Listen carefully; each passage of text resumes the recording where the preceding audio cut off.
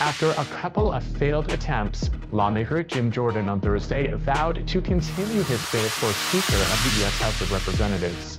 That's after his fellow Republicans threw out a backup plan to allow the leaderless chamber to resume working.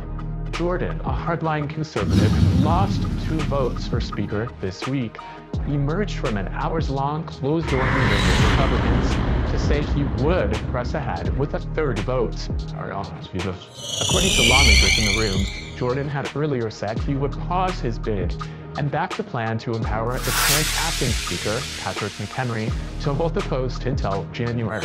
But many Republicans objected to that proposal.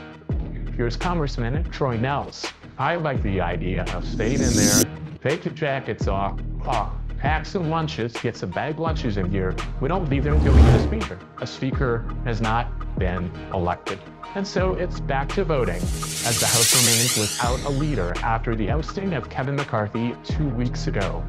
It remains unclear how Congress, without a leader in the House, would push through billions of dollars in funding for Ukraine and Israel at President Joe Biden's expected request. Funding for U.S. government operations is also due to expire in less than a month, unless Congress acts.